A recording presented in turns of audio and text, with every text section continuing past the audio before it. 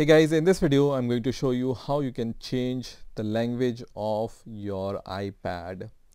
So let's see how we can do it. So to start with, what you need to do is you need to just press on this settings icon here. So I'm going to just press on the settings icon, and once the settings window opens, you need to select this option which says general here. Okay, so just press on general option here. And once you select the general option, and when you scroll down here a little, you will be able to see this option which is for language and region.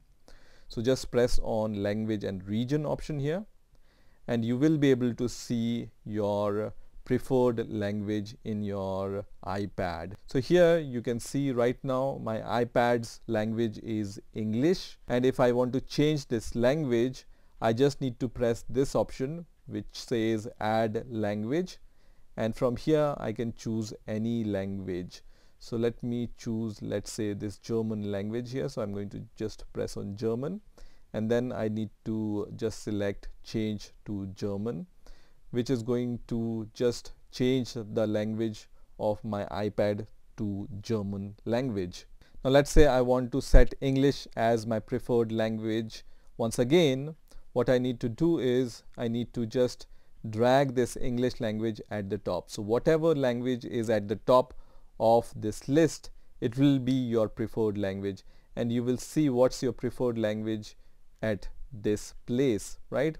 So here you need to press on this red option here. So I'm going to just press it, and it's going to set English as my preferred language. So now I can see English is my preferred language. I can verify it from here, and also I can verify it by just viewing that English is at the top of my preferred language list. So this is how you can change your language in your iPad. I hope you've enjoyed this video, and I will see you in the next video.